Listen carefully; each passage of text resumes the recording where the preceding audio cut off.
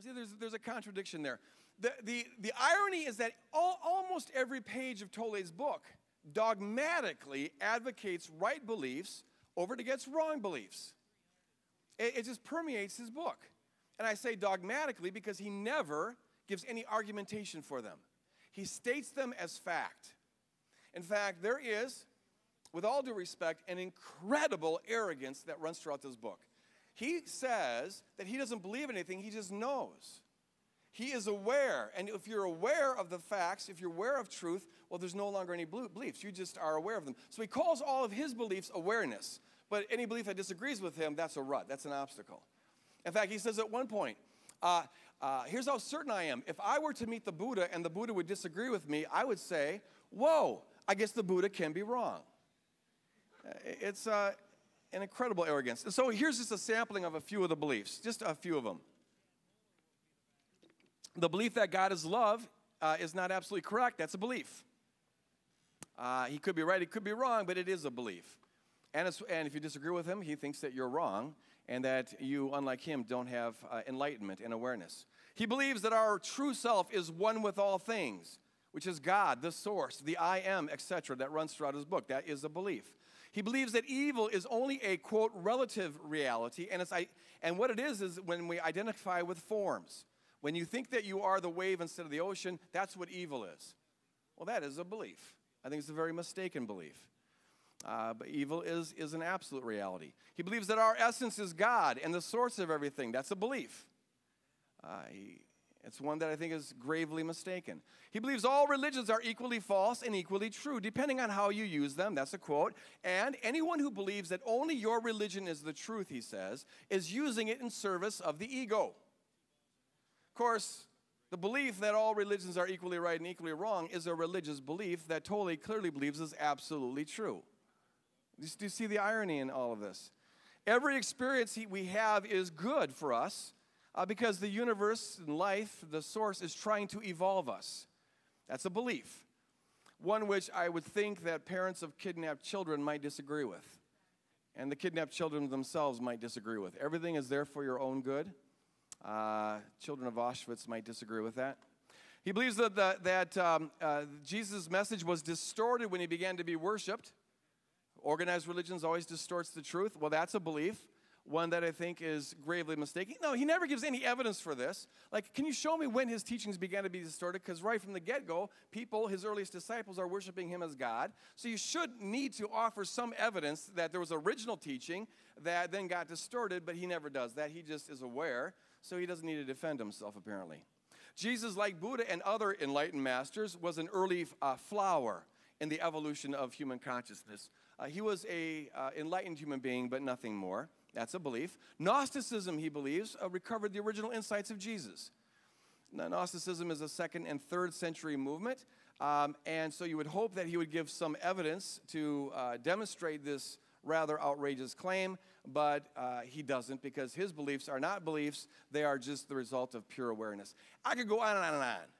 It is, for me, very irritating to have to suffer through this sort of thing, page after page. Well, what's a little bit odd is that for a person who is writing a book to help us become incredibly aware, ultimately aware, he is incredibly unaware of his own belief systems.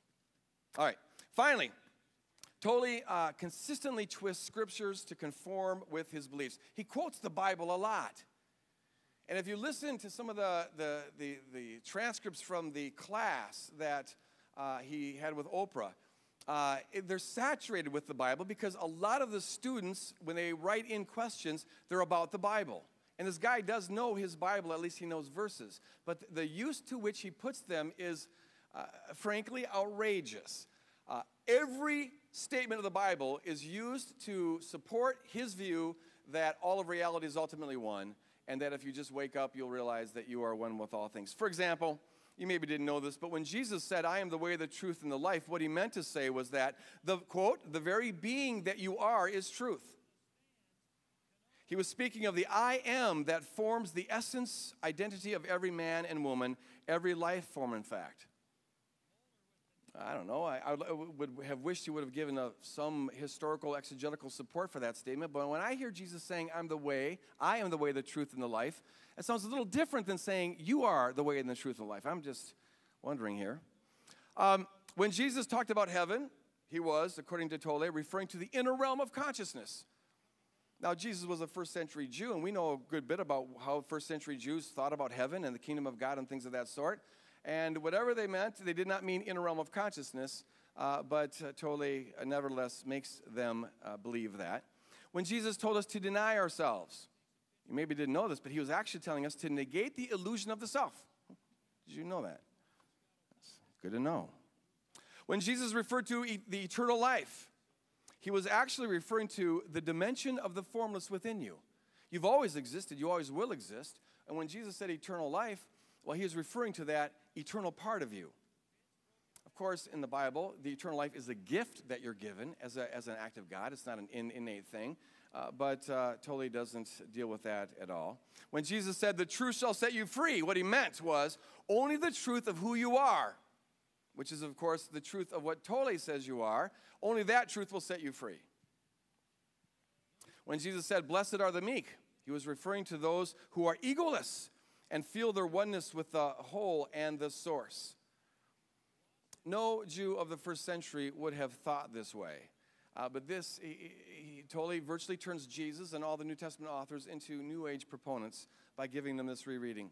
The power of the story of the prodigal son is a story of the, quote, journey from unconscious perfection through apparent imperfection and evil unto conscious perfection.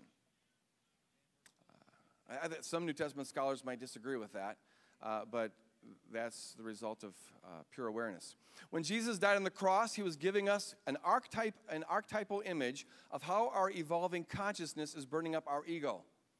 In fact, it's so sad when you read some of Oprah's interactions with Tolle on this course, where she says things like, and she's just like, in awe of this man. She goes, I used to think that Jesus came and died for us. And now I realize that he came and he died to manifest what we're all supposed to do, which is burn away our ego. And he means so much more to me now that I've gotten the truth. Even the new earth, the Bible talks about, he says, which is the title of his book, this new earth, it refers to the emergence of the transformed state of human consciousness reflected in the physical realm. Well, the Bible refers to the new earth, the new heavens and the new earth a number of times.